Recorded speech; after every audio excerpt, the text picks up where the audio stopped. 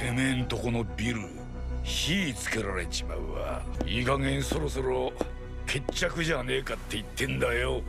オリバとかいうアメリカ人とうちと関係する列海を。かっこ悪いんだよおめえさんはよ。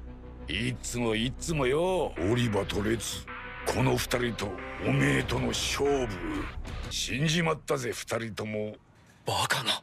列は大地震に巻き込まれ地割れに落ちちまった。ジャミア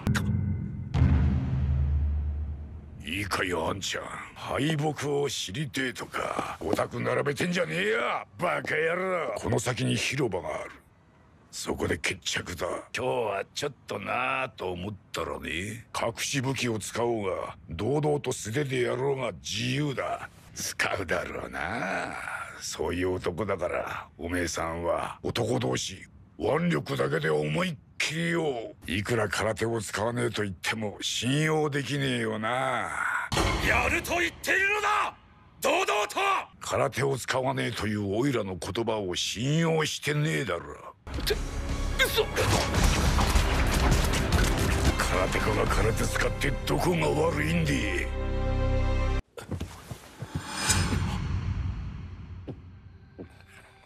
待ってたぜお前さんが目覚めるのをよ。ほぼ全身第2度のやけど。ここに俺ら2人がいることを知るのは一部の関係者のみ。何十回だって繰り返すぜ。およう。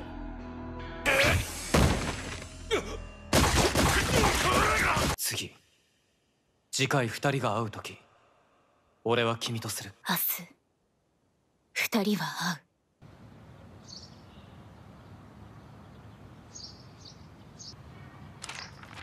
う。しかし革新ともいえる肉体信仰が走る。2年ぶり。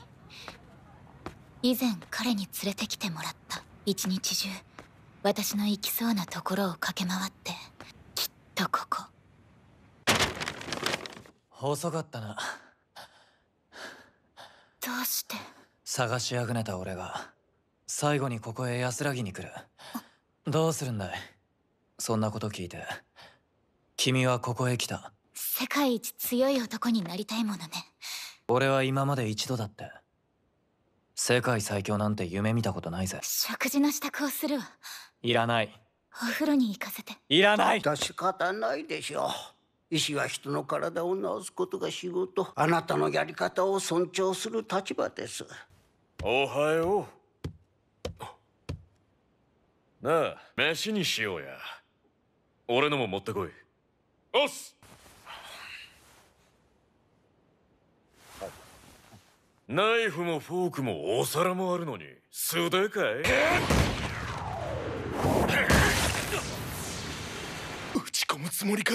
本気で下段突きを？そうやって死ぬまで意地を張り通すつもりかい？バカだぜあんた。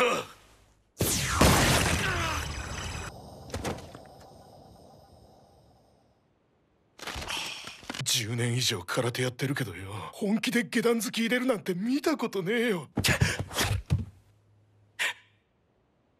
おはようございます。この勝負あなたの勝ちだと。武道家は人の体をぶっ壊すのが仕事とおっしゃいましたが、もうこれ以上そいつを壊せねえ。奴が目覚めたら伝えておけ。この勝負あんたの勝ちだと。肝心なとこでいつもアメンだ俺は。おめでとうございます。あなたの勝ちです。初めて受け入れる敗北。心に去来したものは解放という名の喜びだった。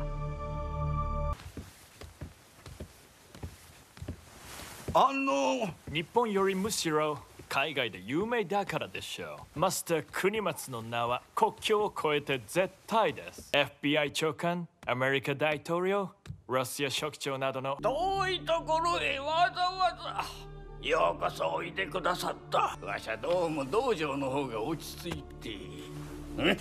人間の手じゃない。まるで猛禽類。内容は様々ですからな。この匂い。まあ平たく言や殺人術ですの。ま見た通りですわ。ボーリングの球手の中に真空作っとるわけで、こういう滑らかなのは比較的簡単じゃが、そいつは空中で和紙を手のひらに吸い付けちまう。和紙。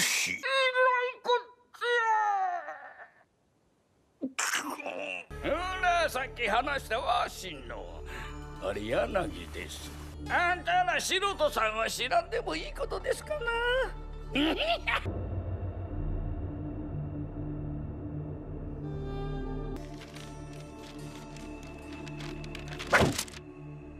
旗で見りゃ手品みたいなもので、あんたその年で暗殺でも企んどるのかね。聞くだけもだというものではあるが。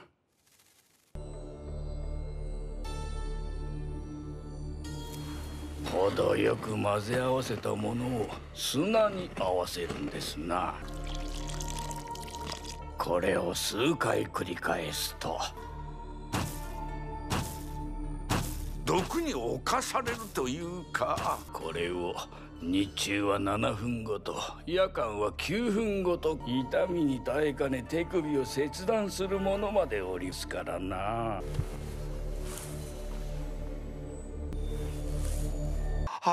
もしその毒種で人間を撃ったとしたら。ああ、死にますな。あなた。さあ、どこにもいません。廃棄されたエレベーター試験棟の最頂部に建てられたもの。ここに入ることもここから出ることも決してできない。150メートル余りのコンクリートの壁を降りていったというのか。この日がセックスの日なんて可愛い。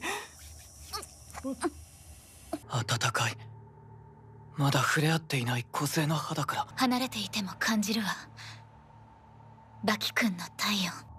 彼女の指紋のザラザラまで今のうちにしっかり触れておかなければこっちがやられる。男とはまるで違う感触。戦いとは相手のしてほしくないこと、相手のしてほしいことをしてほしいタイミングで交わり、幾度も交わり幾番目か、見失う頃、透明な与え合うものだけが。悪いね、お疲れのところ。君に会いたかった。こうして俺が外へ出てしまう前にいくらでも襲うチャンスはあったはずなのに。頃合いと見計らっただけのこと。それに立ち会いは今度ってわけには。無事には済まないよ、その子が。近くに空き地がある。そこで白黒つけようや。